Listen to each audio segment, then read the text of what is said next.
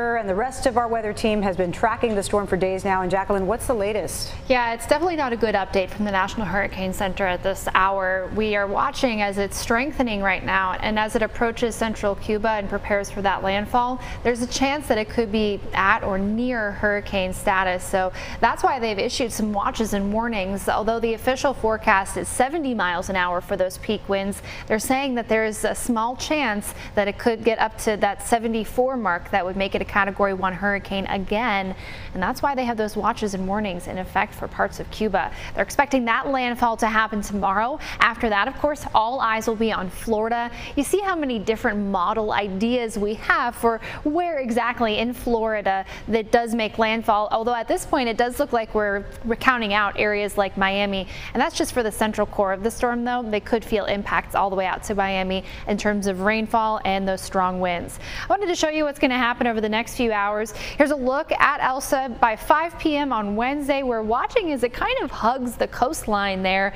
through Georgia, through the Carolinas as well. And you'll notice that most of the action, at least the wet weather action, is to the east of the core of the storm. It continues doing that through Thursday into Friday as well. Here's a look at 4:30 a.m. on Friday, where at this point the GFS model, which is the model that we use here often to forecast our weather, and what the Hurricane Center is saying is one of the best resources for this storm. It's been doing a really good job of handling it.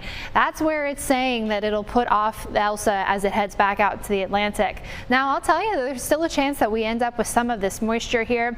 There's a chance that the core of what will be a tropical storm still at that point ends up somewhere in the Carolinas, and if that happens, we could end up with some torrential rain, and we could also end up with those very damaging winds. Tropical storms are 39 miles an hour for those winds and higher, and even outside of that core of circulation, you get some strong gusty winds. So that'll be a main thing to watch here as we're going through the next few days, where exactly the core of that storm lands. Other than that, though, we've got a few rain chances late in the week. Thursday and Friday looking to be the wettest days. Tomorrow, still dry, temperatures getting to the low 90s, humidity staying away for now, not for much longer, so enjoy that while it lasts. As we start off the day, we start off with sun, but clouds increase throughout the day.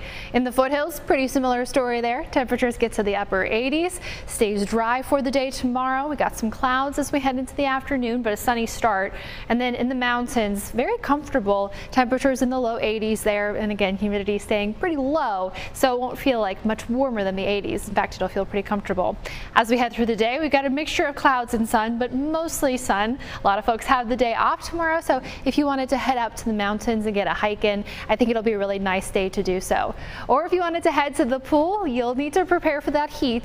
And I also want to tell you that you'll need to have that sunblock on and keep it with you by the pool, because we're expecting UV index to be very high once more. But other than that, a warmer day tomorrow, feeling really nice ahead of the return of humidity on Tuesday.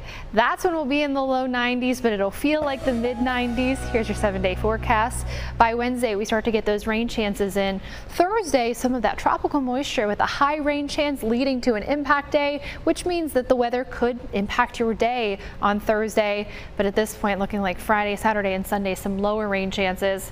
Of course, the end of the week very much subject to change as Elsa carves out that path towards the continental United States. Dueling contest to crown the fastest eaters to the speedy hot dog eaters.